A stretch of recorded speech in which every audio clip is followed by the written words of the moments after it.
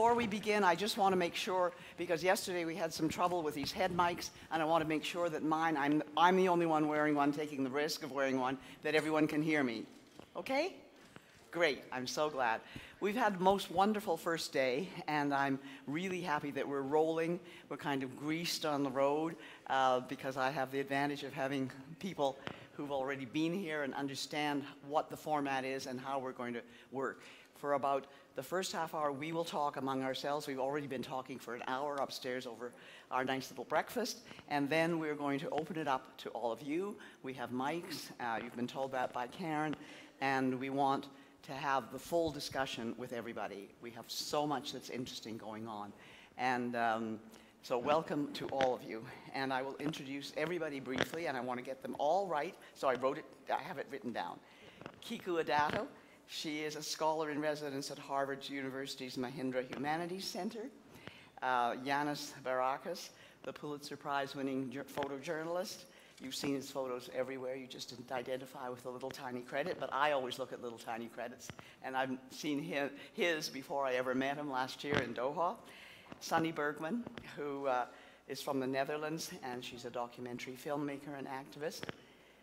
Wadah Khanfar, who is from Palestine, wherever that is, whatever it means.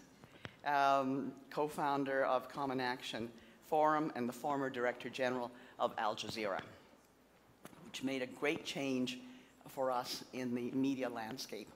Al Jazeera generally, and then when it became Al Jazeera English, made a tremendous contribution, I think, to the way in which we were able to look at media and have media. And Hadeel Ibrahim, who is the founding executive director of the Mo Ibrahim Foundation and co-chair of the Africa Center. We have had a wonderful chat already over our yogurt and buns upstairs, and we're in the middle of our conversation, really. So I'll just kick it off a little bit by saying that for me, home is a very interesting concept because I had it taken away from me, and I realize, and I echo Margaret Atwood's statement yesterday, that we are old. Margaret Atwood and I are at exactly the same age. We went to university together, and we remember the Second World War. I guess that's what it means to be old. And also the Korean War, and the 1948 war in the Middle East, and the assassination of Count Foka Bernadotte, and all those things we remember. We were children. And so basically, I think that we take a view of our country and our world which is a little bit more distanced. And I take a view of it, which as I grow older, I realize has had this most enormous effect on me, which is that of having been a refugee and having come to Canada as a refugee, having lost everything, having been completely displaced and not knowing where you're going. This is one of the interesting things about being a refugee who gets transported somewhere, that you don't know what your destination may be. And that is where I identify totally with the people who are in those boats going somewhere, because they don't know where. They say, we want to go to Germany.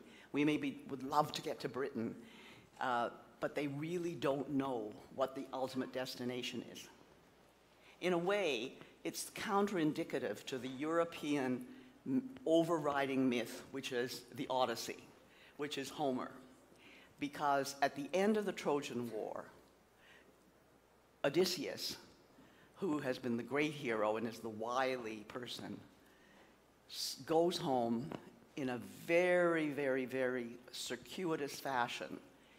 He has a home and he doesn't go to it. The Odyssean myth is that you have a goal, but you make your way towards it slowly. And when you get there, you recapture it totally. You say to your wife, what have you been doing while I've been away? You hang and kill all her maids because they might have witnessed what she might have been up to while you were away, and she might not have spent her whole time weaving on that loom. You kill all the witnesses, and then you say to your son, who hardly knows you because you've been away all that time, hey, this is really boring. Let's get going again. And off they go. So home is only the temporary thing in the basic European myth and mind. And that comes from the Greeks, okay? So you know that. For me, it is always going to be, where is your home? How have you established it? And for me, home was, of course, my little tiny family, my mother, my father, my brother, and me, and our making our way in a completely strange society, except that it was part of the British Empire.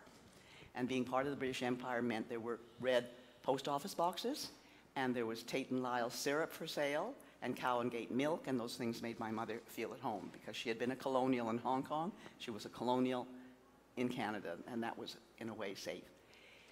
How does home reverberate for me now? I don't know, really.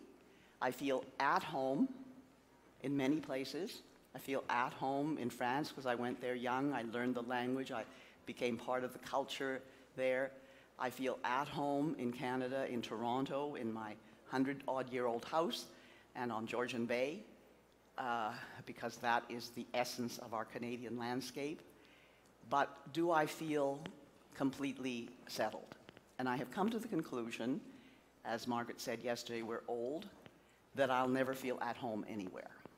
But I will feel that I have a place, and that I have there's a safe place, and I feel completely safe. So that's where I am coming from. And I know, looking at Wadah, that you are part of the largest refugee group in the world. You are a Palestinian. There are 4.7 million Palestinian refugees. Where is home for you? What does home mean to you? Thank you very much. I do believe, thinking about myself personally, of course, Palestine was I was born and it's still my home. But the point is, I find that the word home, for me, is not an accomplished project. It is a process in making. So wherever I have been, and I have been to many countries, I lived in South Africa for a long time, in Sudan, in Jordan, right now in Doha, in Qatar, in Istanbul, in Turkey. Wherever I go, I find an element of what I can call home, and that is added to this grand overarching theme of what home is. So in my opinion, the home is the place where you are getting the best out of it. Justice for me is important. Wherever there is more justice, where there's more dignity for me to feel, wherever there is like-minded people who struggle for values, that maybe define for me this closeness to what I call home, leaving it from geography, or moving away from geography into much more virtual and much more value-centered style of what I can call home. What about you, Kiku? You're writing a book right now called The World Next Door. So are we next door to where we should be? Do we have to be at home to be next door to something? Yes, I think that there is a sense of an interplay between being home, having a place in the world, and having a sense of who is next door, a curiosity of the people who are near us. But when you mentioned the Odyssey, I wanted to tell the story of my own sense of home, which is a sense of more than a place, a journey. Odysseus took a journey, and my own family took a journey. My name itself is a journey. My first name is Kiku, Japanese. I was born in Japan. My last name, Adatto, is Spanish and Italian. And that points to a story I'll tell in a minute. And all my life, I moved, beginning in Japan, then New Jersey, and San Francisco, and Austria, speaking different languages, always moving different places, because my father was a historian in the army, and my father's from Istanbul, Turkey. He was an immigrant to the United States. So the story, the deeper story of home, for me, is about memory, again, a journey, because as Sephardic Jews, and this is very common, our family kept their key to their home in Seville, Spain, for hundreds and hundreds of years. So when they were expelled in 1492, during the Inquisition, they traveled, our family did, through the lower Mediterranean and ended up in Constantinople, Istanbul today, where they lived for over 400 years. But in their home, they always spoke Ladino, which is 15th century Castilian Spanish, just frozen in time, pure Spanish. That was the language of home, always, whatever country. So in Turkey, in Istanbul, my family spoke 7 languages, but only one language was the home language, the language my father learned in his home and spoke when the family came to the United States.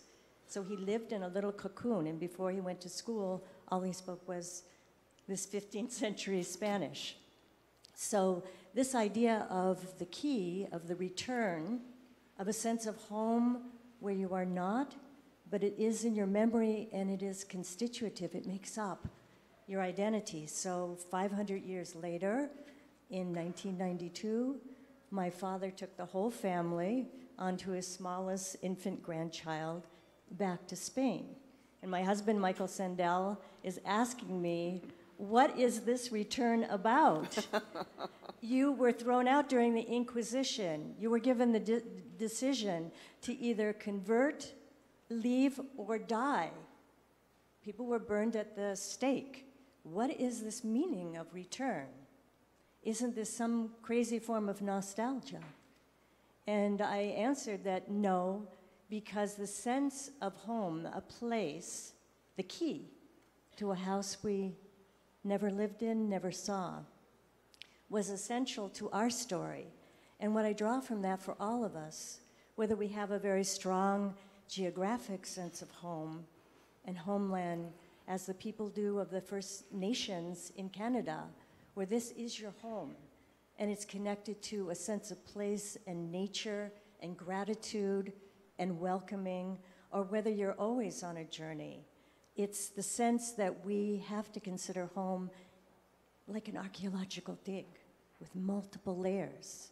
And we can't look at somebody's house, where they're living now, and make any conclusions about the deepest meaning of home to them. A house is not a home. A house is a shelter.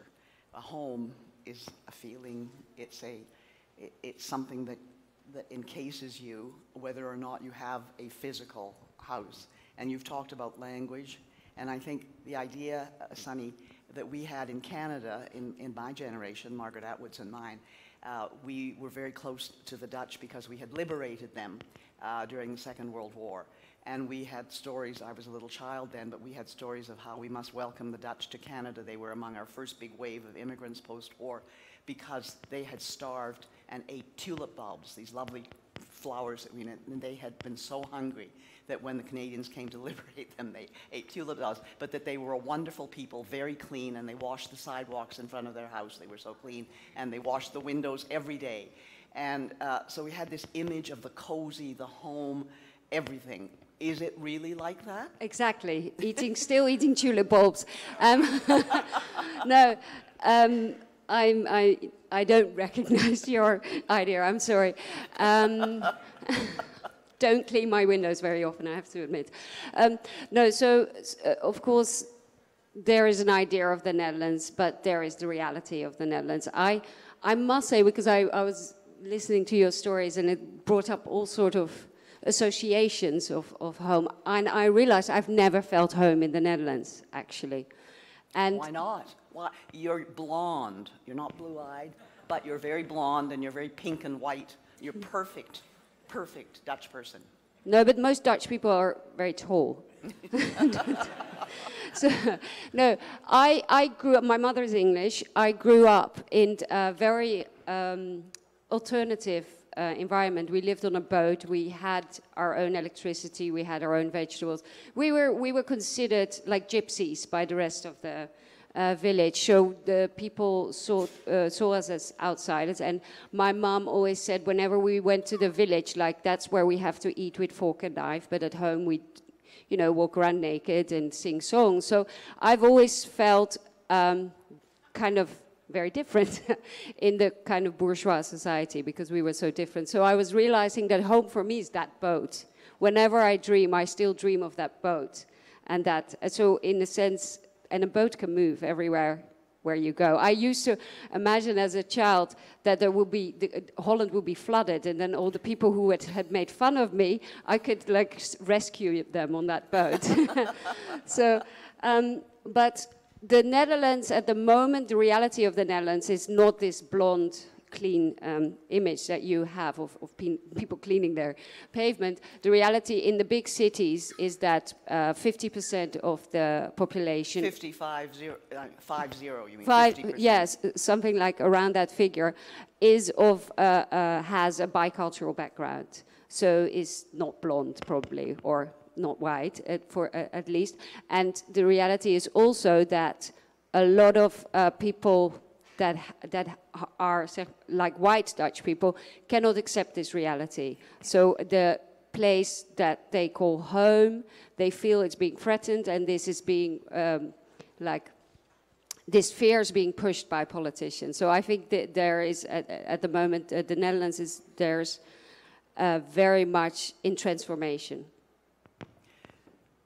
Hadeel, where's home for you? When one looks at you, one can say, ah, where are you from? And then you open your mouth and you speak and you think, ah, where is she from? Yes, exactly. So to answer that question in a very literal sense, I am a Londoner. I carry a British passport. I'm absolutely European. I'm African. All of these identities I hold at once. I think most people on meeting me assume I'm Indian or of South Asian origin. And fascinatingly, when I say I'm African, they assume I'm Indian East African, which I'm not. I'm Black African from a tribe called the Nubian people. Nubians. I'm Nubian. That was the area that was flooded for the Aswan Dam. Exactly. Yeah. So perhaps something I have in common with my Palestinian brother Wadah is this notion of a homeland that's inaccessible. And in the case of the Nubians, our homeland was flooded, it's submerged, it's under the water, so there is no possibility of return. And on a side note, maybe that's something that will become more and more common when you look at Pacific Island nations like Kiribati. They're facing the imminent submersion. And if you look at what the president of Kiribati has done, migration with dignity. They've bought land in Fiji. The young people will be retrained and migrated, and the old people will be allowed to die with the ancestors. So that notion of a submerged homeland is something that will become more common.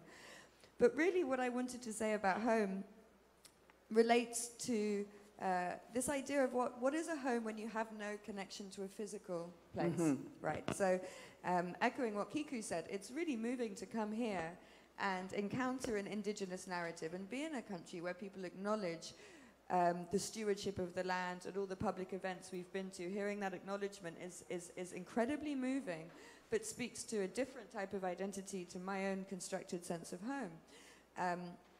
And I think, you know, if you'd permit me, indulge me, I wanted to quote a great Viennese essayist, Alfred Polgar, who said, and forgive me if I get it slightly wrong, that it's the destiny of the immigrant is not that the foreign land becomes home, it's that the homeland becomes foreign.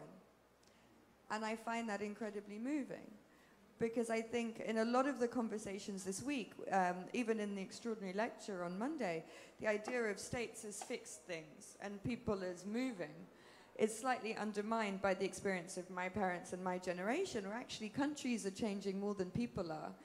The values of my family have remained pretty constant, but the countries in which we live, their values seem to be fluctuating quite rapidly. And if I could give one example, recently I was struck by a documentary on BBC World about British Jews whose families had fled Germany in the 30s in search of a new home. And post-Brexit, they were going back to Germany to get German passports. And they were having to reconcile whether their grandparents would be ashamed of that or not, and what that meant to them. And to me, it just seemed that Germany in 2017 maybe represents what Britain represented in 1937. That is, home is where you're allowed to express your values. Home is where you're allowed to be yourself. And the geography of that may change very rapidly. And so how we how we conceive of home in a way, maybe, to me, maybe mine's closer to Wadah. Home is where I'm allowed to be myself, and I have to be flexible and mobile about that. That's the reality in today's world. Yannis, you are very Greek. I mean, I look at you, I know you're Greek. Not a little bad. Excellent. And you, so therefore you are rooted in something, but we met and we, last year, and I wanted you to take part today because I feel that you are very, very rooted in your country, and yet you go everywhere and look at people who have no countries, who have no places to be. And how does that affect you as somebody who has had the privilege of being rooted, and you're going to go home, and that will be to Greece, and that is your home, and that's always been your home. Right. Good morning, everybody. So first of all, I want to make a statement. I think if everybody looks back in their roots for maybe 100 years, you'll find out that we all have some refugee or migrant blood. I certainly have a lot of refugee blood from my grandmother. My mom's mother was from Izmir, an ethnic Greek who had to flee in 1922. And I grew up listening to her stories. The other thing I want to say is that in my boss calls me a nomad. Also, I want to say that in Greece, in ancient Greece, Greek was not somebody who was born in Greece. So it was somebody who spoke Greek and he was educated the Greek way and believed in the Greek gods. We had a lot of gods. Now, for me, as I said, you know, all my life I travel. And I remember my mother was telling me stories. My father was in the army, so he moved from place to place, and I changed within 12 years, 9 schools. And but what you said earlier about Odysseus, I was always kind of related to, this was my hero, and the quest, and the voyage, and his Ithaca. His Ithaca, the island of Ithaca, was his home. But it was about the voyage in life, and what you get, and you know, how you educate yourself and through all this, through this quest. So I tell you what, if you ask me what is home for me, home is a place where my heart beats slow, when I feel comfortable, when I feel safe, when I feel that people love me and nobody's going to backstab me, because usually I'm in terrible places. Covering, and yesterday I was telling that, my mission is to be out there and become the voices of those in need and in wars and all this, and also become your eyes and out there. So, yeah, I would say home is where my daughter is, and but I don't feel comfortable staying at home for too long, because I feel I have to go out there and, meet people, and that was always my thing, to go around. So sometimes I would say, well, I live in Earth. That's my thing. Earth is my home, and I think everybody's home is Earth. I think that we've had a nice round here, and there are many things that can be picked up. We want to hear from you in the audience, so put up your hands. We have our wonderful microphone box here, our little 6-degree box, and we also have other microphones. So hands up. Yes, Aziz.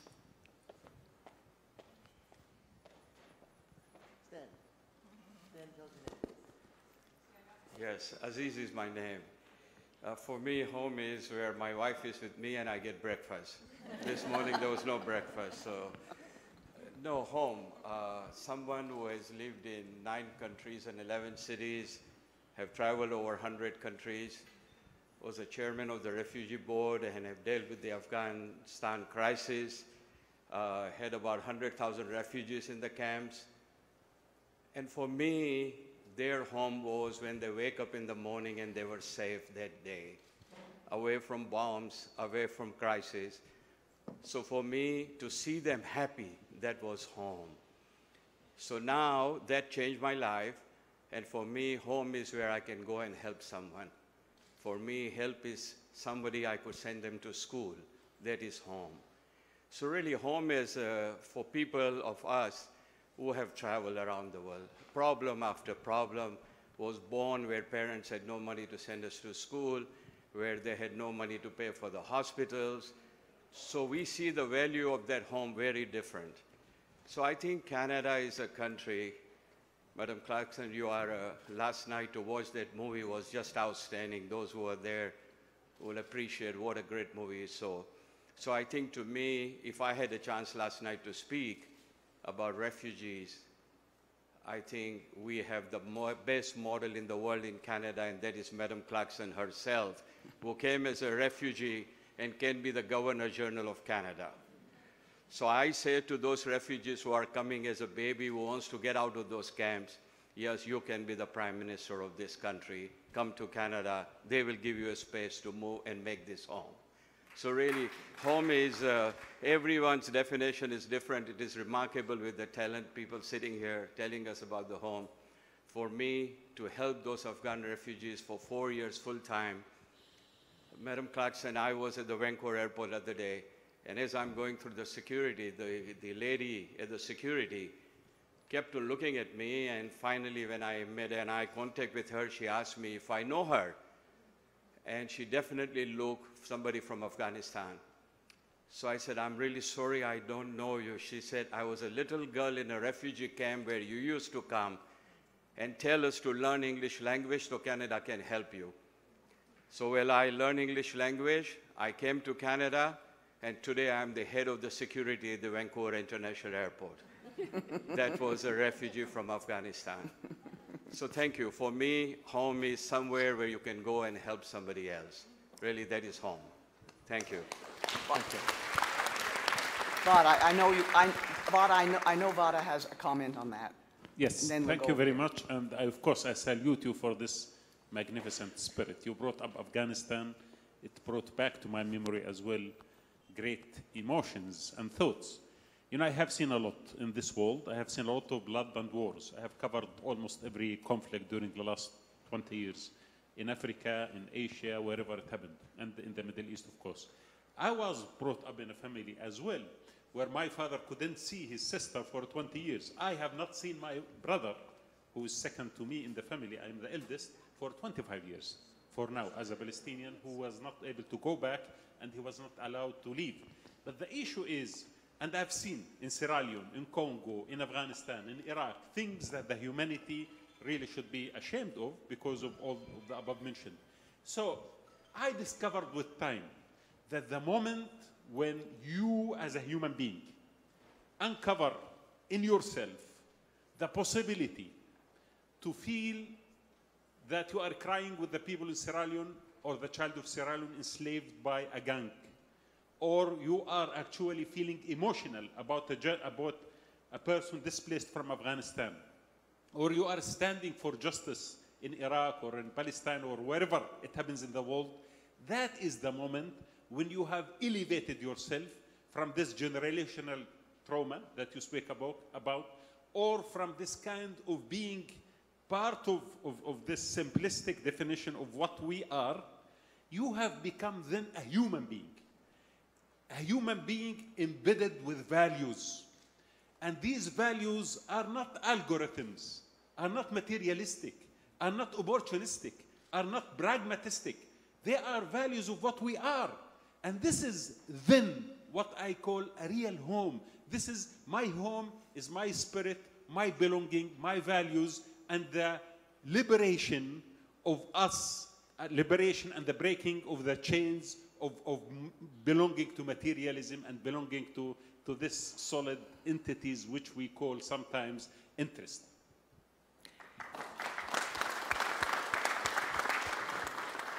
I just want to pick up something before we go to the next question again that you said, which was that your homeland becomes foreign.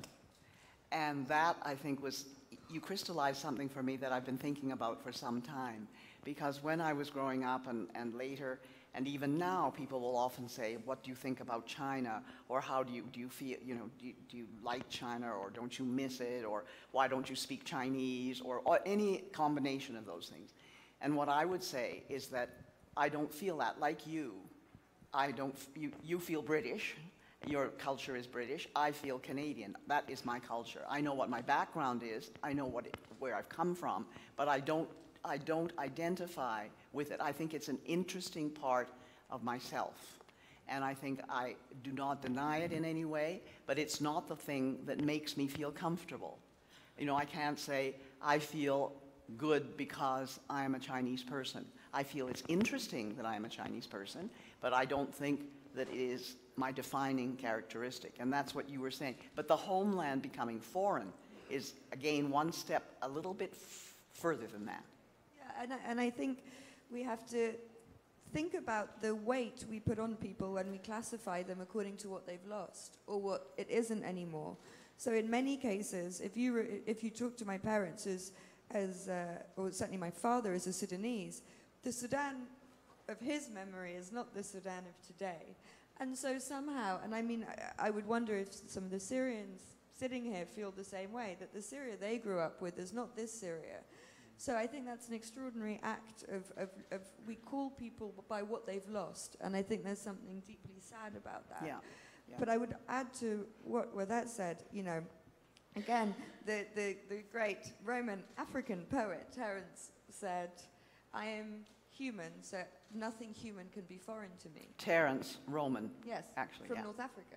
From North Africa. From North Africa. Yes, African and a former Roman slave. poet. And a Exactly. former slave. But this idea that because you're human, nothing human can be foreign, I think is really powerful. And to a point we discussed very quickly earlier, people like Wadah, myself, many of us in this world have one foot in the West, one foot in the East, or one foot in the North, one foot in the South. That's an extraordinary thing that we wrestle with on a daily basis. And I think our countries, our systems don't utilize that.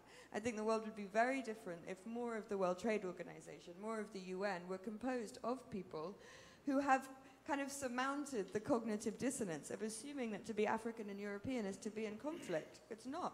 I'm that every day. I can see a way forward that's constructive.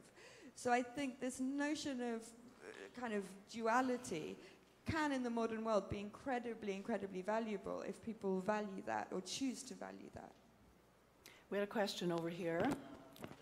Hi. Hi, Danny. Hi. So yesterday somebody asked me if I feel at home here in Canada.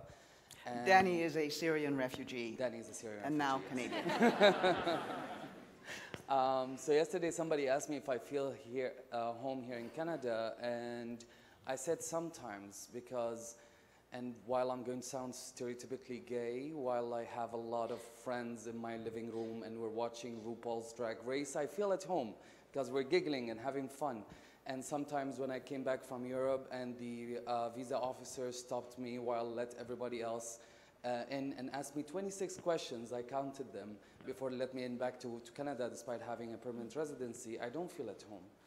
And I feel at home when I think about Syria. You were talking a minute ago about how when you think about, I think about my memories there and I think about my upbringing there. So I feel at home there, but it's a home in my memory. It doesn't belong in real life anymore. It's not somewhere on the map that I can point out.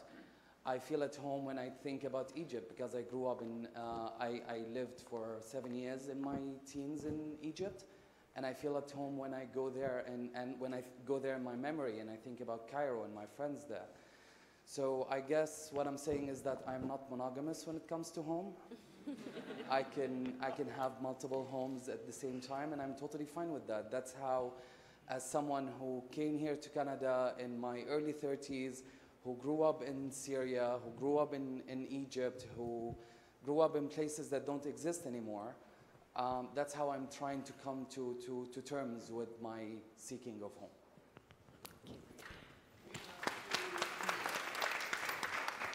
And hello, my name is Andreas. I'm actually on the board of the ICC, and once upon a time, I was a gay SKP from my birth country, from Greece, Yannis. to this beautiful land. And the only thing I want to offer here is that my ideal definition of a home is a place that doesn't define you, but instead allows you to define it. And that is the beauty of the homeland we've created here in this country. I just, good catch, Marty, good catch. I have a question here, a question there, and a question there. Hi, my name is Emma. What a beautiful conversation about the meaning of home and identity. It's caused me to reflect in the last few days a lot about the people, so many people in the world who have such a hard time coming to grips with what is their identity. So I just want to speak a little bit about the 140 million orphans in the world for whom, it's very difficult to know their identity. And here in Canada, we have about 75,000 children in foster care, and about a third of those are from Indigenous communities. And I was actually started life as a ward of the state, and so I've kind of had my own journey with this question of identity to the point at which it's like, I'm kind of jealous to look around the room and hear everybody say, I'm this and I'm that and I'm from here, and I can hold all of these things. And, there's many people in this country who will never really get to say with certainty, especially under Canada's closed adoption laws of the 80s and 90s, really quite where we come from. But absolutely consider Canada home, and I'm very proud to hold many of those heritages. But just wanted to put in a word for those who may never be able to say, I'm this or I'm that. Just before you get up with your question, I want to put out one that maybe somebody can answer. Is there anybody here who is an American who feels that somehow they are not at home anymore? Just leaving that with you in case there is anybody. We would love to hear from you. We haven't heard from many Americans during these last 2 days. So the next question.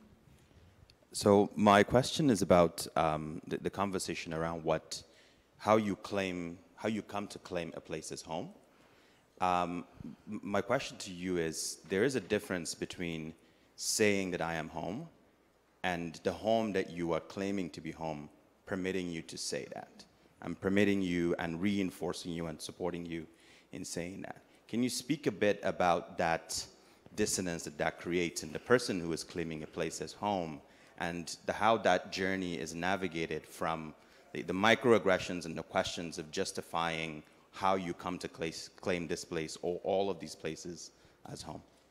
Sunny has a Well, yes, interestingly, we were just discussing at the breakfast, you were saying that one of the only places you, if I may quote you, that one of the only places you don't feel home is Europe. And that comes back also to this research I've done on what it means to be white. And I think as Western countries, the dominant culture is this white culture that has in itself an idea of superiority. Superiority. Yeah, superiority. So I think what we need to do is to educate white people to change that idea, because what we are seeing now that we have a whole group of people that are second-class citizens in their own country. You see it in all, like they get lower advices on what education to follow. There's discrimination in the labor market. So these are prohibiting people from really building their home in the country that is supposed to be their home. Yes. Two responses here. Okay, Rob? Okay. Question. Yes, you would have a question. My question for the panel is, and this came up briefly in one of the panels yesterday, it used to be that asking someone, where are you from, was an expression of curiosity and interest, whereas today many people feel that that question is a gesture of exclusion that should be avoided. And I'd like to know what the participants in the panel think about that. Should we not ask people, where are you from? I don't think, I mean, if I can go first, because I've been around the longest probably as a foreigner, originally a foreigner in a country. I've been here for 70 years since I was 3. No, 75 years since I was 3. And so people always did ask, where are you from? And it's tinged, you know, there is a curiosity. It isn't malign necessarily. Sometimes it's kind of, you know, they just don't know. And it really, during the war, people didn't ask us because they knew we couldn't be Japanese since they were the enemy. They weren't really quite sure, and there weren't that many Chinese in the little city that I grew up in. And so you couldn't be placed. Nowadays, I don't know. I ask people, where are you from originally? Because I'm interested, because we are a country where almost everybody's from somewhere else originally. And whether or not that's tinged with animosity or simply curiosity or whatever, I don't think we should be making a big deal of it. I think it's really upsetting for people to say, I don't want people to say, where are you from? Well, sometimes they're just interested or they're ignorant or whatever. Why can't you handle their ignorance? But it does display. A friend of mine who is black said to me, what it really means when people say that, why are you black? Why are you black?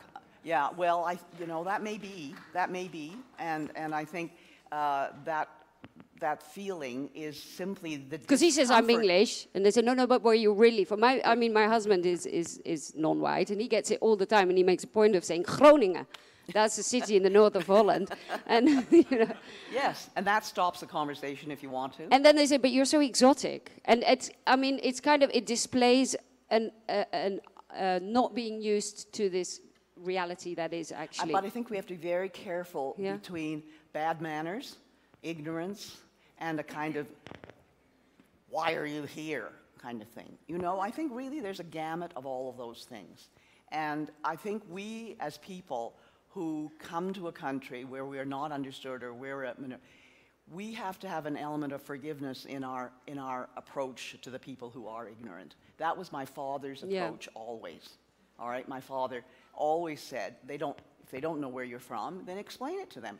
How is it for you when people ask? Yeah, I was just about to say, I think it's fascinating because you have to learn to read the intentionality.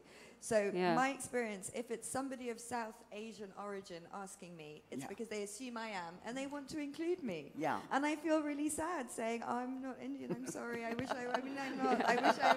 And they'll say to me, but where are your grandparents from? And I'll say, no, also the same place. But your great-grandparents, I'd say, also, I'm sorry, the same place. I can't, I'm sorry.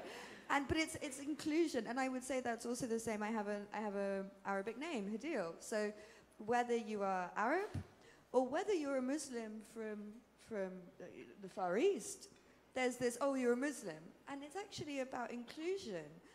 In Western culture, and when I'm asked candidly in white majority countries, it's about exclusion. Mm-hmm. It's generally, because I say London. But where are you really from? I mean, really London. Where are you from?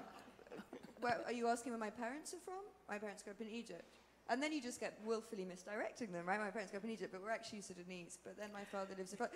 Because you're peeling back the layers of them, not the thing is, somehow. Like what a friend of mine said, it's like you don't always feel to share your whole painful, maybe painful family history. That's... Yeah. So I just want to answer your question. I feel the same. I feel that nowadays, I wanted to ask Aziz, because he said he's from Afghanistan. And I've been in Afghanistan many times. And I wanted to ask him, you know, are you like Pashtun or Tajik or something? And start a conversation out of interest. And then I thought maybe he doesn't feel good about it, which makes me feel suppressed. You know, why can't I ask? I mean, you know, for me, it's a simple question.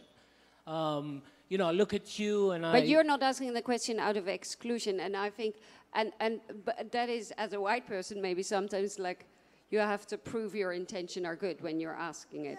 I don't want to prove anything. Look, it's a very simple thing. I think I have asked you. When we met. But why don't you want to prove your intentions are good? That's just being considerate. Yeah. Well, I like to keep things simple. But things are not simple. But well, maybe for you it's not simple. For me, it's simple. When when somebody asks me where are you from, I don't feel that somebody's trying to. But you're white. I'm sorry. So you don't have to be sorry, do I but have it's to feel bad. I'm white. No, but this is what always happens with white people when you point to their whiteness. They start being defensive, saying, "Excuse me." You don't have to apologize. I think what's interesting is I'm happy to answer the question of where I'm from. I think it's when people don't take my answer and try to turn it into their version of my answer. And I don't actually mind when someone says, oh, but, you know, I'm curious, your family heritage. You know, if there's some ethnographic curiosity or geographical curiosity, that's fine. But you can tend to, and I'm seeing people nod around the room. I feel like people in my situation, you can generally tell the intention. Yeah, this is what I'm saying. You know, that's why I'm saying keep things simple. So when I ask you, I want to know because, you know, I'm curious or out of interest. Maybe I want to ask you because I've never been to Sudan, so I want to know. I'm very curious. I'm a journalist. Sure, and I think we're embracing that possibility, but I agree with Sunny. If I say to somebody, I'm from London, and they say, no, where are you really from? That's a lie. That's no, I understand. I understand this part, but as I said, I want to keep things simple. You know, like, I want to ask you, where are you from? And then I'll think, yeah, I've been there, you know, this thing, and because, you know, I'm generally But they never ask white people where you're from. They don't. They say you're from the Netherlands, but Americans, white Americans, they never say, no, but where are you really from? Like, is it Scottish? Is it Irish? Is it, do they? Yeah? Yes, they do. Yes, they do. Here's a white American. Do they ask you that all the time? Rob? With that framing, But I don't feel at home. Well, what? Just to come out of this particular one, I just give you a story of my own experience. A Palestinian, Arab, Muslim, yeah. And most of the time when I'm stopped at the borders, they look at that passport, they find Afghani visa, Pakistani visa, and North Korea. Oh. You know? And you should have seen the shock on the immigration officers in New York who held me 4 hours of interrogation. What are you doing in North Korea and Afghanistan, Pakistan, Palestinian, Arab, Muslim? It's complicated.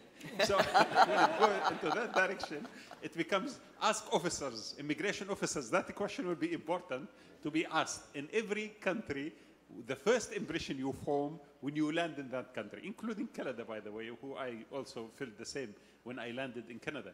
But the people might be much more welcoming, much more diverse, much more flexible, but definitely, unfortunately, right now, this issue of nationalism and citizenship is summarized in a security perspective rather than a cultural and you know, open-minded approach. Kiku, what do you think of this? You've been listening intensely. I want to hear it. I think that one of the earlier ideals of home we mentioned was to be welcoming, to be hospitable.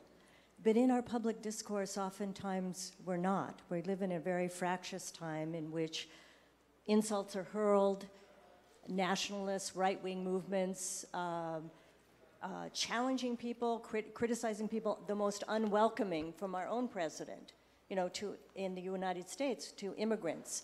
And so on the question of where are you from, to understand the many meanings of that question, and I like the idea of being hospitable and open, the person's receiving the question, to what the intentions of the person are. And I think that that's the key.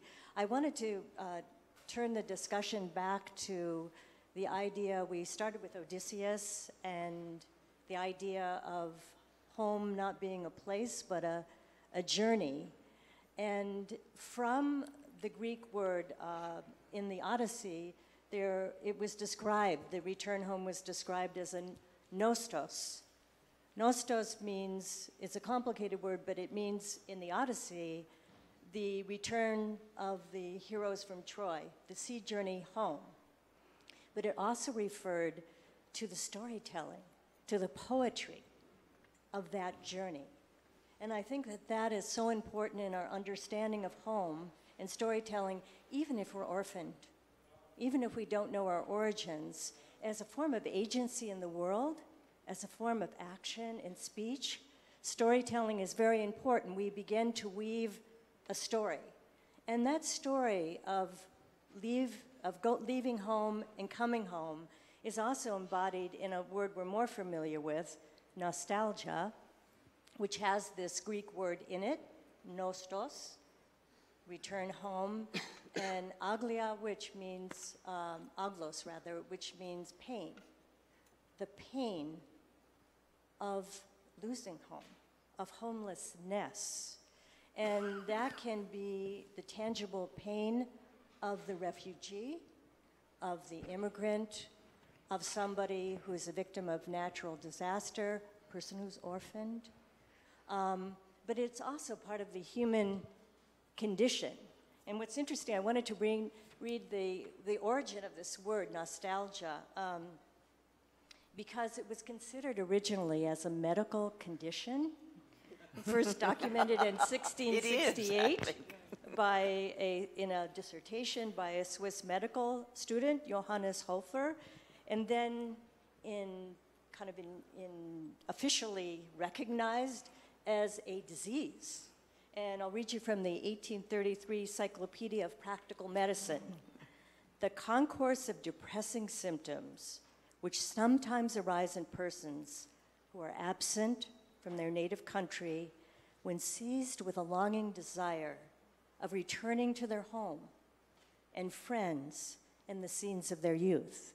And this was considered a medical condition, particular to sailors and soldiers, to enslaved peoples, to convicts, and during the Civil War, it was documented by northern physicians, this intense disease. But what I want to rescue from our idea, the core meaning of nostalgia, is this Greek meaning, the ancient Greek meaning of the return and of the journey and the recognition in all of our lives of the pain and the suffering that just living a life, going back to as a human being, at home in the world. That our basic humanness is to understand that in a way there's a play between being a stranger and being a neighbor. And the most profound way that we can be hospitable to others is to recognize in us that we are strangers ourselves, that we've experienced strangeness, and that that's part of our ancient history. We were strangers in a strange land. And the story which is core to Islam and Judaism and Christianity in the Bible of being a stranger in a strange land of Abraham, welcoming the strangers, washing their feet. There's 3 strangers who came to his tent in the desert and offering them a meal and offering them comfort.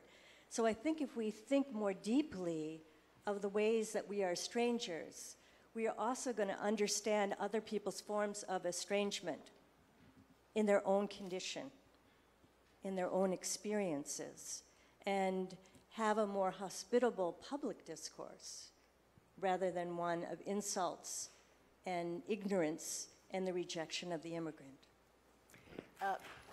Rob has the mic. Rob has the mic here. We just go down. I want to add something to that.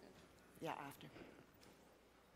Okay. I was asked, or I heard the question about feeling comfortable as an American. So I had this fantasy that he actually threw me this box like a football receiver and I could go down on my knee. So, where I'm, Kiku, the storytelling reminds me of our lunch yesterday. I have been grappling with the notion of home, and it resonates with all of what I hear from you.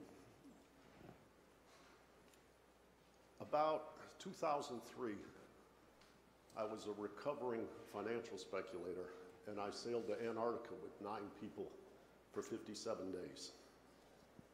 And there was an event where a wandering albatross came up and took off my glove and sat down with me, a bird with about a 14-foot wingspan. I started petting it, I started crying, and I said, I can go home now.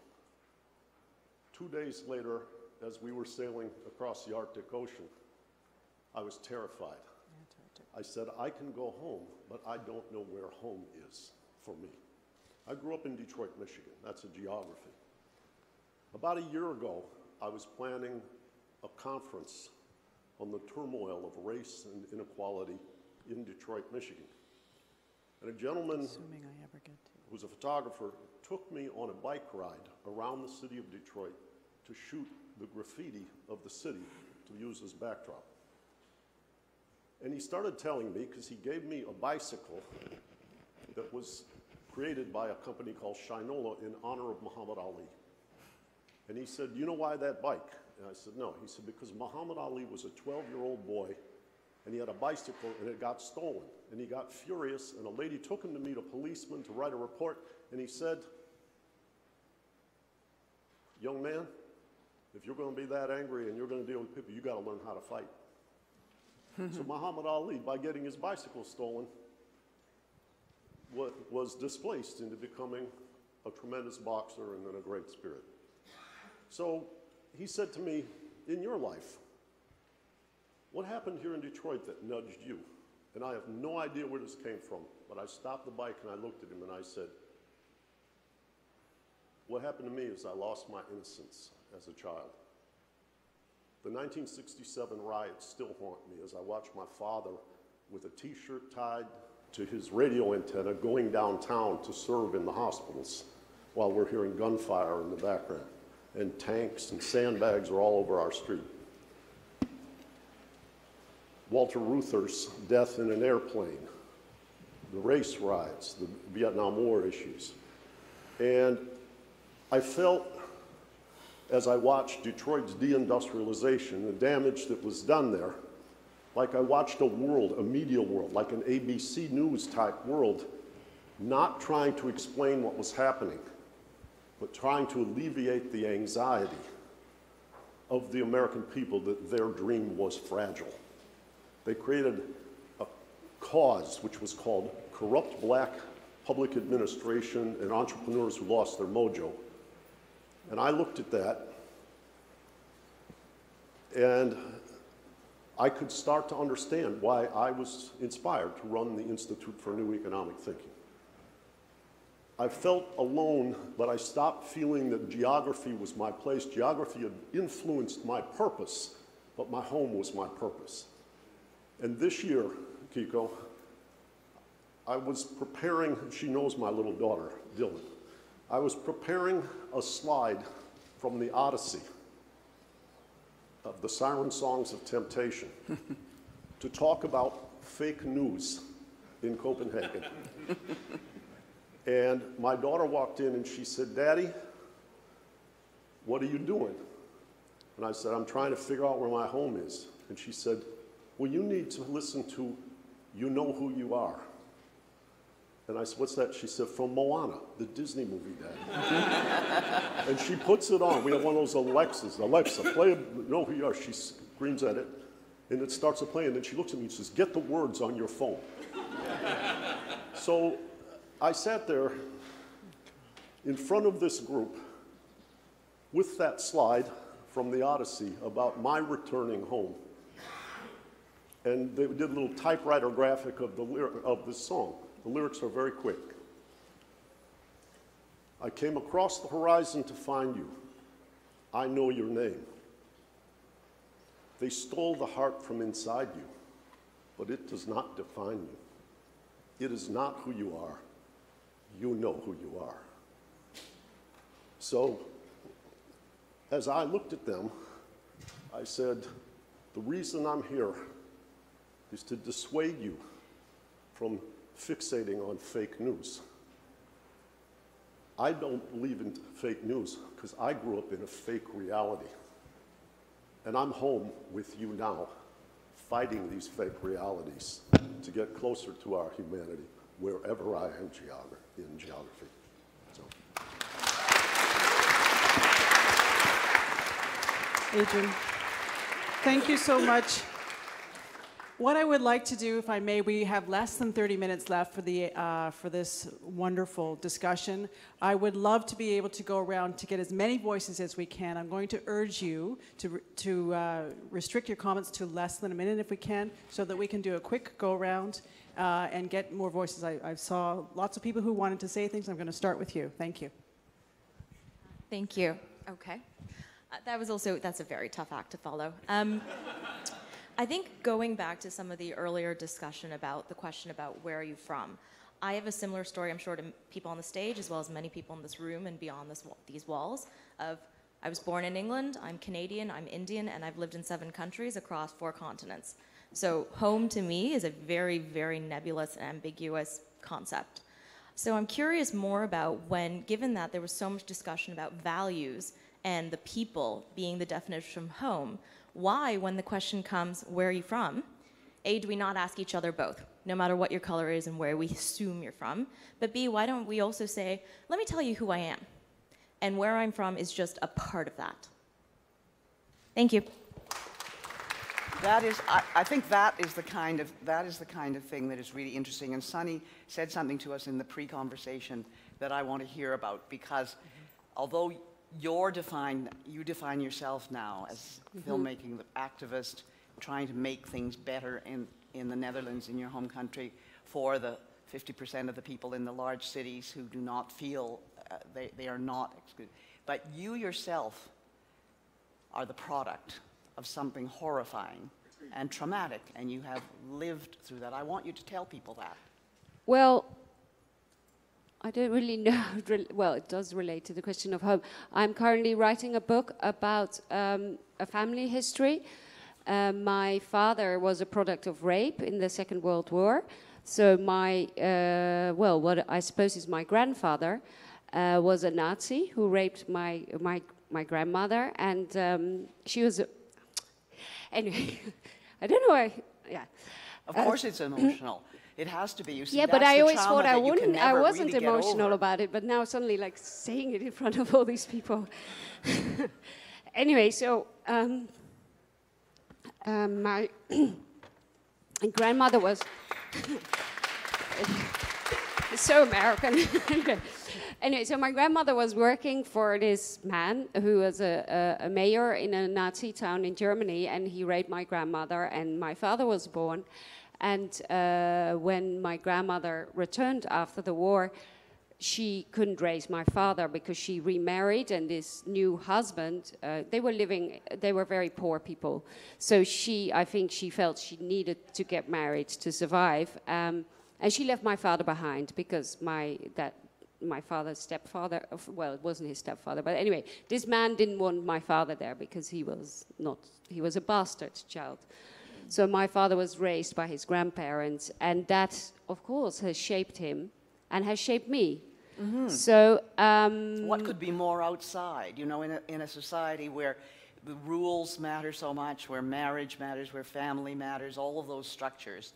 You know, he was the permanent outsider. He was the permanent outsider. Yes, and he was raised by his grandfather, who was a Marxist and an activist, and a land worker.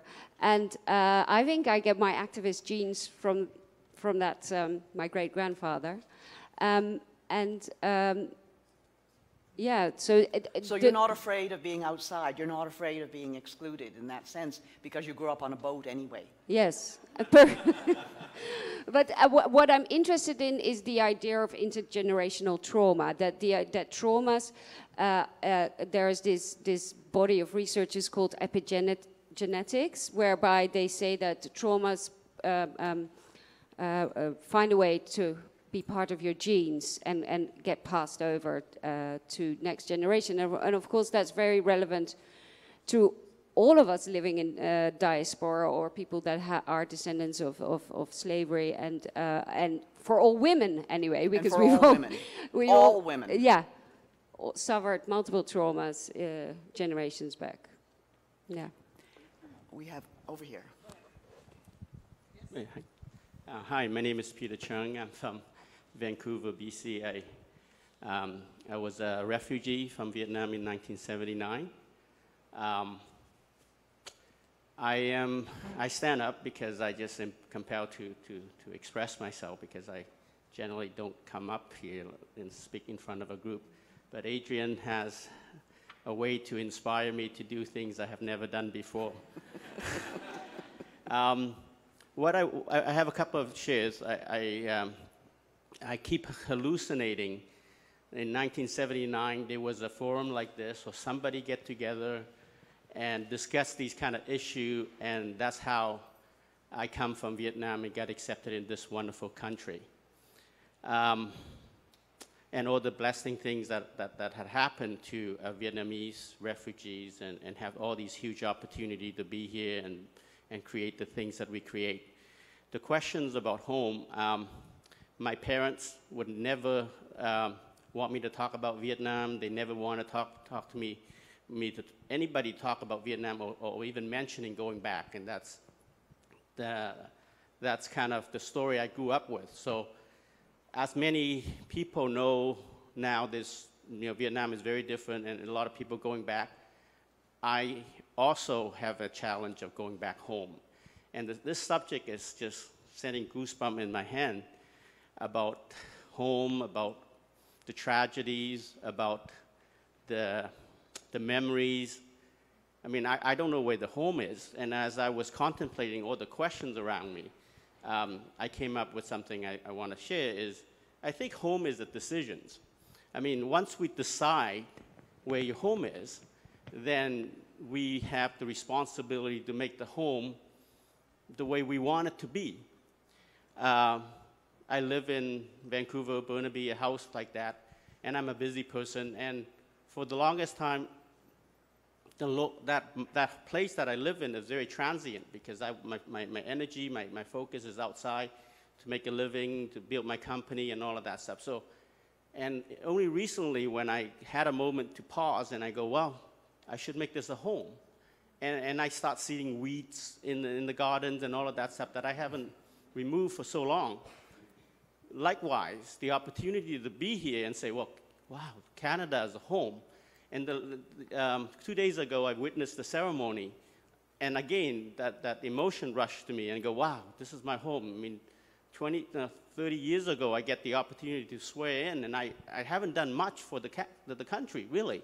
I was so focused on my own business. And where's my home now? I mean, Canada's my home, Burnaby's my home, Vancouver's my home. And, and Vietnam was once my home. So all of these comes up for me, and I appreciate you listening to my share. Thank you.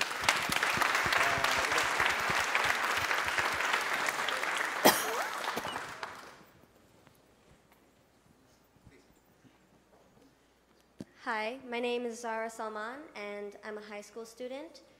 I was born and I live in Toronto, but I also get the question a lot, where are you really from, when I say Toronto. And when I answer, I'm from Pakistan, I feel like a fraud, just because I've only ever been there once when I was 2, and I don't even remember it. It was for my uncle's wedding, and he lives in America now, so. It's just, I also believe that home should be a decision, and I've been trying to decide where I want my home to be, and you come to realize that there aren't so many options, because I was always raised, my parents, I was privileged enough for them to say to me, well, you can always choose where you want to go. And I always wanted to go to Harvard. I wanted to study in Harvard. I wanted to graduate from Harvard. But recently, my parents say, no, you shouldn't go to America because your last name is Salman, we're Muslim, and Islamophobia is just so dominant right now, you wouldn't be safe. So I started looking more in other countries and other places all over the world, and there always seems to be a reason why I shouldn't go, why my race, my skin color, my religion, that sometimes I don't even feel I identify with anymore. It's just, it's something I was raised with and something my parents do. It's stopping me from leaving Canada. And eventually, it feels like I'm trapped, and you start to hate the fact that you have to stay in a country, and it stops feeling like your home. And it's just hard to realize that it's not Canada's fault and it's not your own fault. It's the fault of the values that we hold and the discrimination that everyone faces to an extent. And I just wanted to say that I believe that everyone belongs everywhere in the world and everyone should. And all of you have such lovely stories, and thank you for sharing.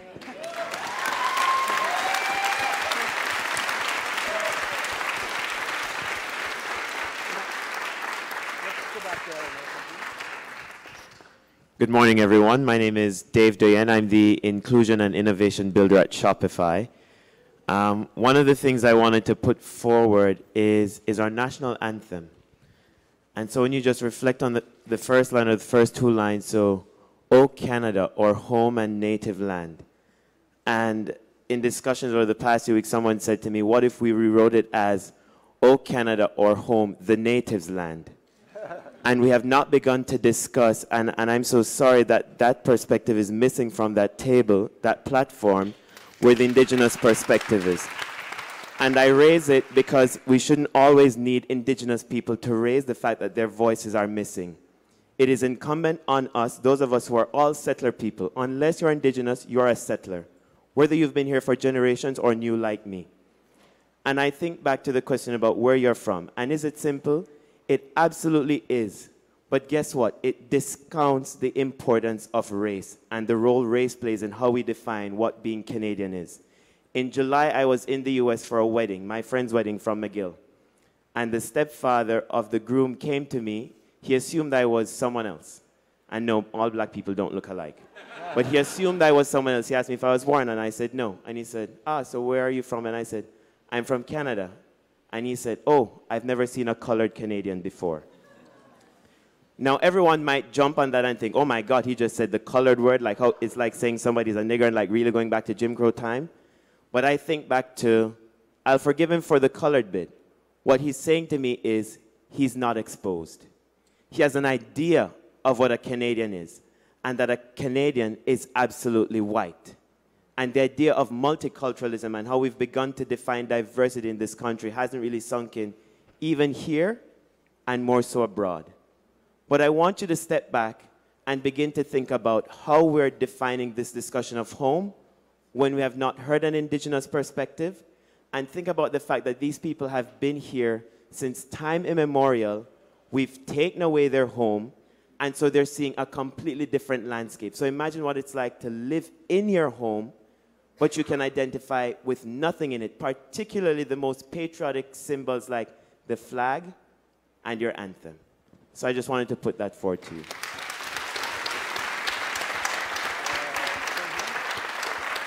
You're quite right to talk about the Indigenous peoples in the article I wrote for the Globe and Mail last week, leading up to this discussion, and I did not do it this morning because I went off on the Greek trend.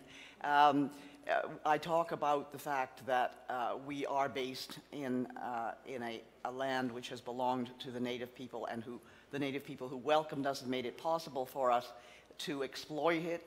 They gave us everything, and we treated them shabbily starting 150 years ago, and that we are now doing that redress, and that we can't have an egalitarian society in Canada without realizing that a disproportionate amount of Native people are homeless. A disproportionate amount of Native people do not have access to the same kinds of things that the rest of us do, and that is really important. And I think it's been underlying here for the last 2 days. The fact that we have not mentioned it in this particular one, I am remiss in that. Can I add something? Sorry. Just one more. Scholas Grego, I just want to acknowledge you, Yamako, for your comments. My name is Yo Douglas, and it's in English. It's Andrea Christian. I spoke to the issue yesterday. I work with a tremendous agency called Toronto Council for Our Native Culture Center, and who I'm standing beside is a young lady who's Soto. We have Anishinaabe Kwe, we have Afghanistan, and we have Haudenosaunee. And I think it's always really important. Again, thank you for that. That I was listening to the discussions on home home is really for us. And again, I speak to as being cognition. And when we say in the language, and when you understand, when we stand, we say, "Skole sigwego, yo dagwas ni on gets." O kwali ne wagi da loda on your daaga ne wago joda. You know, gneskanaya, gnaskoda. And what I'm telling you is who I am. What I'm saying to you is introducing to you, not only to you, but to the universe and to Creator. To be very proud of who I am, my name, my clan, my family, my nation, and the title that I hold. And it's always really important because we advance that first, so it becomes really difficult. The house, the home are the same. The house is our body. And we live in a land, and when we say the longhouse, you imagine in your mind, I assume, that it's a building. The longhouse is from east to west and everything in between. It's how we take care of our body, how we take care of our home, and how we take care of the land. There's no difference, there's no separation.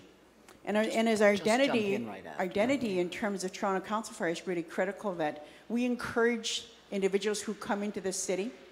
We encourage them to identify very clearly who they are, to be very proud, and to wear their nation, whether they're blonde or whether they're not. We want them to be really proud, and we instill in them that you need to speak to your language, to your identity, and to ensure that you can wear it really proudly. And so listening to the dialogue around the table, I become really sad. And so this morning I wasn't going to come because I have to have eye surgery, and I want to get my I had to have an appointment. I said, no, this is really important, because as a young man across ways, said he's never really afforded that opportunity to speak in different forums. And so for me, it was really critical, because my eyes, I can get them tested tomorrow. And that surgery is still going to take place. But I said, I wanted you to know who I am, whether or not I look or don't look, but I will wear who I am, and to understand the color is hodnashon. You know, the symbols that I wear are who we are as a people and what's really important. This particular time is, what's really critical for us is that we have our ceremonies, and why we acknowledge the 13 moons, and why we acknowledge through our ceremonies is to remind one another, and those little ones, the little ones who learn the language, the little ones who each year and the year thereafter, when we have our kalawio, which and it travels from the east to the west, for our ceremonies, is to ensure that our responsibility is to ensure that our next generations, and also to support these young people, to remind them who they are, and they have ceremonies, they have a language, and to never give that up. We ask, you know, in the language, we ask, you know, who you are, and so then it's really proud to give back to the universe, to give that description. And you're portable. I'm portable. I come from, somebody asked me where I'm from, I say Sky World, because that's the beginning of my teachings. And then I was being able to land here on this Turtle Island because of ancestors. And then when it's time for me to give up this shell or my house, then I'll return with my spirit and I'll go back again to my homeland. But this is the same principle, which is my teachings, and I want to make sure that anybody and everybody that we come into contact, including your people, to be really proud of who you are. Please don't try to get into a melting pot like the United States of America. You know, that the fact is you need to maintain your language, wear your color proudly, and if you get a chance to learn your language, then share it, because we have so much commonalities as we do very little differences. So I just want to, again, acknowledge you for allowing us, and acknowledging these young people for, we give them every opportunity to make sure that they're heard, they're present. And yesterday's exercise, they clearly demonstrated that they wanted to have their own table, and their table was about land and water, because that's who we are. So, I think, go, Thank you. Yannis, go ahead. Hello. So a little bit earlier, you guys asked if there's people who feel as though maybe Canada isn't their home, and you guys are asking if there were Americans in the audience. But even as an Indigenous person, I don't even feel that Canada is my home. Canada wasn't my home when my mom was sent to residential school. Canada wasn't my home when my grandmother and my aunt were sent to boarding residential school, and they were abused, and they were there till they were 16.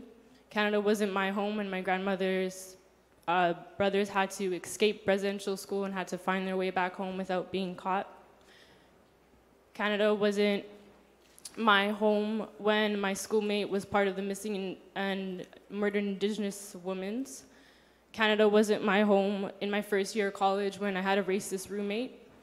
Canada, I feel, has never really been my home, and I don't know that Canada will ever really be my home. Yannis, go ahead. Yeah, I just want to add a personal experience. My second wife was, her father was Afro-American and her mother was Danish. She decided to come to Greece when she was 18, and she fell in love with Greece, where a few years later we met, we got married and everything. And I remember she was very fanatic Greek. So in a lot of time, she was almost nationalist, in a good way. Yeah, I mean, not nationalist, you know the band. And I remember talking about this, and I said, what's wrong? I mean, you know, you can say that you are from there and there. I said, sure. When I have a conversation and people ask me, a lot of times I say, where are you from? From Greece. She always say, from Athens. And I say, you're not from Athens. Come on, you know, you look. I said, okay, so let me tell you my story. And she would say this, her story. But what I wanted to say, and you know, with this story, is that I think at the end of the day, we can choose who we are and how we feel. That's why in the beginning I said, in ancient Greece, people were considered Greeks only if they had spoke the language and had you know, all the education and all these things. So I think in our world today, well, in our at least Western democratic civilized world, whatever, we have the choice to decide who we are and where are we from. And then if we want to continue our conversation, you know, we can say, yeah, and my father is from there. I mean, my grandmother, as I said in the beginning, is an ethnic Greek, I think, or she thinks, from Turkey. My father he died, he had red hair and blue eyes. It's not very Greek. and to finish with this, I have a very good friend who is an author he's Scottish. He has blonde, red hair, blue eyes, very kind of pinkish face and all this. And one day he went to have a DNA test. And he wrote me an email back and he said, guess what? I'm 20% Greek and I'm 10% Arab and I'm 15% Asian and 30% German and whatever. So, you know, that's why I said in the beginning, we are all, you know, members of the same community, and it's called Planet Earth. Thank you. I didn't want to. Well, I just wanted to respond that I think the idea of choosing your identity is done from a position of privilege. Yeah. A lot of people don't have that choice, I think, and because it's been like I'm always, well, anyway, I want to say it's been a really beautiful session, which is quite emotional. But just to get to make a political analysis, like in the Netherlands, there has been some research that show, like when you look at how news is being reported, that whenever someone with a bicultural background that is Dutch does something good, they're called Dutch. When they do something bad, they're called Surinamese Moroccan. So if there is like talk of a crime, they're being called Moroccans are blah, blah, blah, blah, blah. And when they're winning a sports award, they're called Dutch. So I think that is a way through which we exclude people that belong to the same country. I have two comments over here, Adrienne. I'm just going to go around here. Okay. Sorry, I mean, I felt really struck to respond, and you have to permit me for not remembering the names of the two young women. Sorry, Zara and, sorry, at the back. I didn't catch your name. Christina. I was really struck by your sense of not feeling of Canada and feeling excluded more broadly by the rising Islamophobia. And I think one of the real challenges we face, I mean, I wanted to find something that might be hopeful or optimistic going forward, which is tough, right? But one of the things I would say is a lot of the rising xenophobia that we're seeing, right, and this conservatism, you know, I'd say there's two things. First of all, it's it's people that believe the best days in their countries are in the past, right? I'm a progressive, I'm not a conservative, because I think for people like me, the future has to look better than the past. There's no way that to be black or to be female, to be from any minority, to be gay, to be disabled, is to say, I want to live in some idealized past. It's not true. We need to live in a future that respects our rights.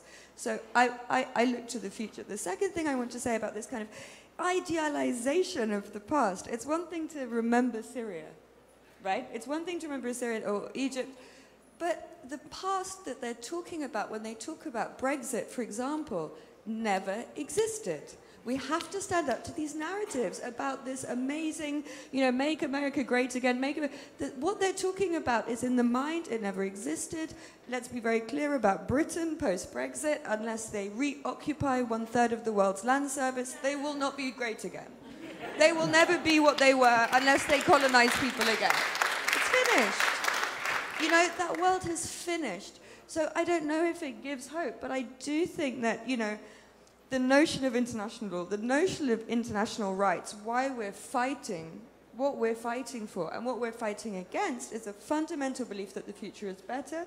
And I think all of us have an obligation to stand up and fight against these narratives that, you know, somewhere in the past was a country where we didn't all die of cholera at 10, or we weren't all, you know, kind of discriminated against. Somewhere there was a place where there were jobs for everyone, there was work for everyone, and we all skipped through fields of milk and honey. It never existed. It never existed. That could exist in the future, but it did not exist in the past. And I think we really have to fight for all of us. What was it we said at the beginning, right? Like, home is where I get to be me. Home is where you get to feel like a citizen, and you get to feel like you can go wherever you want. Okay, you know, I will take this forward. Thank you very much. By suggesting the following. The story is one. If you listen to what we have been talking for the last 1.5 hours here in this hall, basically each one of us is giving his version of one story. The fact that there is no justice, the fact that there is the system, in a way or another, is interfering, politics is putting a lot of pressure and generating a lot of barriers and a lot of complications for us. Wherever you are, and this is what I have reached now. I'm living in a part of the world where it is the most complicated at this moment in time, to say the least.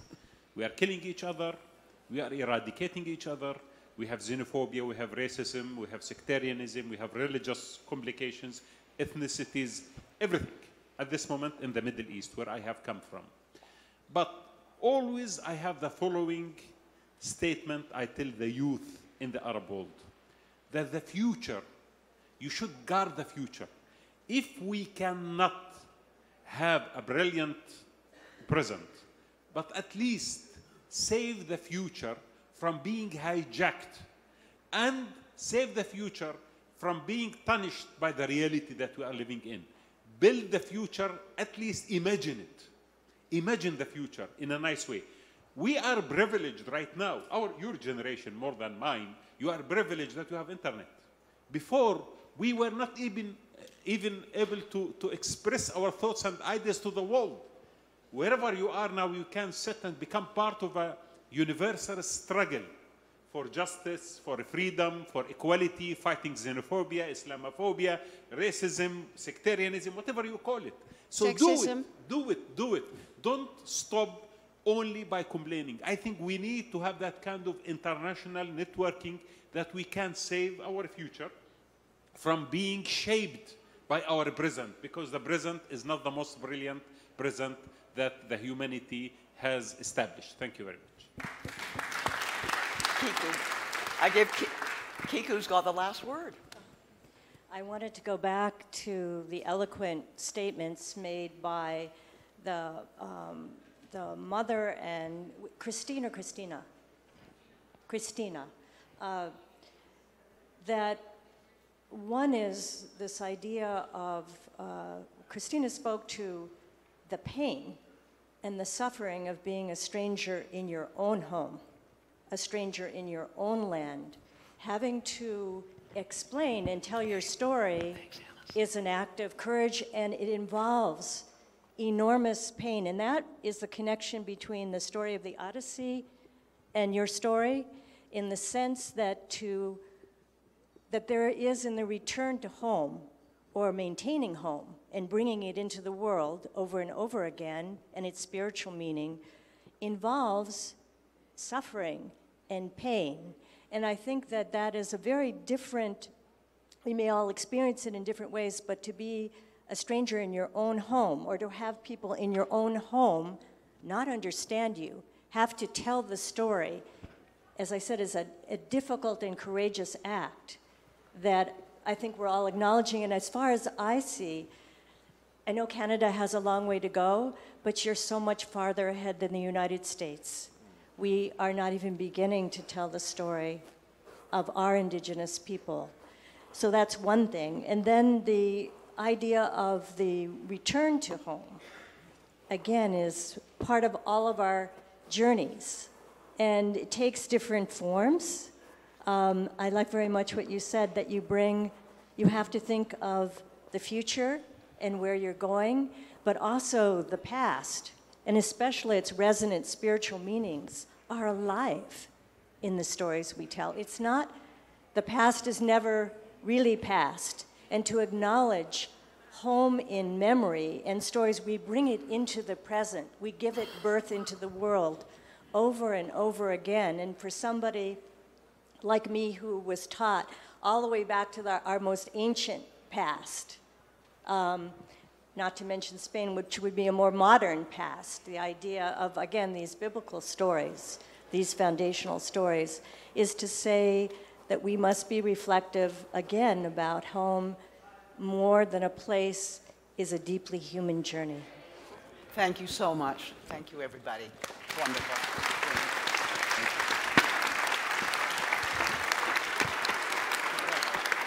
Thank you so much. Before the panel leaves,